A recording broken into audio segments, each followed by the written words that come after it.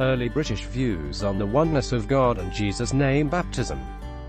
According to Doctor of Divinity Marvin Arnold, somewhere from AD 37 to 42, a missionary took Acts chapter 2 verse 38 to Glastonbury, England.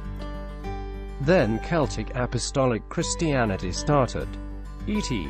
Thompson, page 108. Professor Deansely and Professor Emeritus of the University of London advocate that Britain most probably received the gospel of Jesus Christ during the reign of Tiberius, from 14 to 37 AD, but for certain by the time of Ter Tul Lian, 155 to 240 AD. The Pre-Conquest Church in England, page 4. Frederick C. Conybeare An Oxford Scholar relates that Celts engaged in the practice of baptizing in the name of Jesus only, and not into the titles Father, Son and Holy Spirit, thereby becoming a thorn in the side of the later developed Catholic Church. Also, he notes that monotheism was characteristic of the British Isles, and Christological, Jesus was God, beliefs lingered for centuries. The survival of animal sacrifices inside the Christian Church, page 88. Lay British scholar Dr. Hans Kosmala made a similar observation to that of Conybeare. He said that the New Testament knows of only two kinds of water baptisms: the baptism of John the Baptist, and the baptism in the name of Jesus, which replaced the former, and that no trace of a Trinity baptism formula can be discovered in the New Testament. Studies, Essays and Reviews, Volume 2, New Testament, pages 2 and 133. British scholar and professor of divinity Ernest Best acknowledges that the formula in use at the time was probably not Trinitarian, but using the name of Jesus Christ's name, Acts chapter 2 verse 38, 8:16, 10:48, 19-5, 1 Corinthians chapter 1 verse 13-15, and Galatians chapter 3 verse 27. AD 96 to 100, Apostle John died. He carried on for Paul. The world was evangelized with the Acts chapter 2 verse 38 doctrine. Armenia, Malabar, Saxony, Glastonbury, Languedoc, Frisia, etc. Reached. A. Neander, page 49. A preserved finding of an ancient British Pict monument reflects the New Testament practice of baptism in the name of Jesus only. The decorated fragment of the Dark Age monument that's currently at the Museum of Antiquities in Scotland leaves no doubt about the formula used, as the Acts chapter 2 verse 38 formula is in the decorated inscription.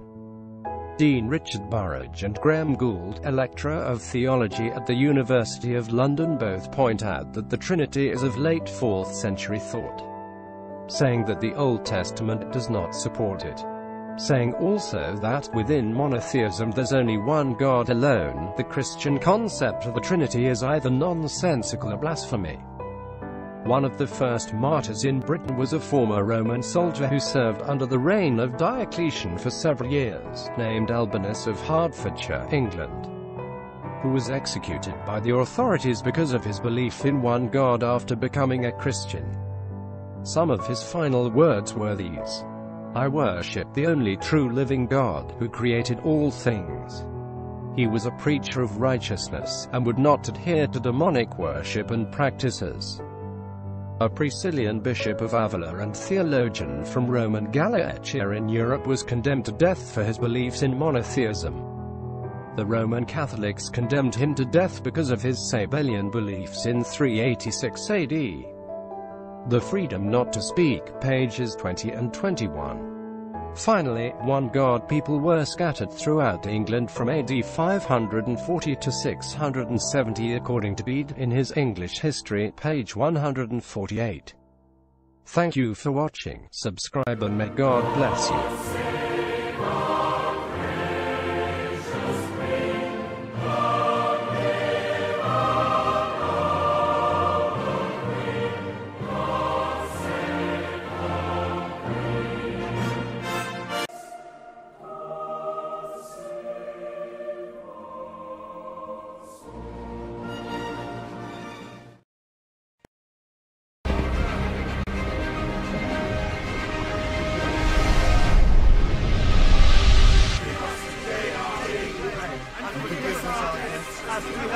forgiving our debtors, and lead us not.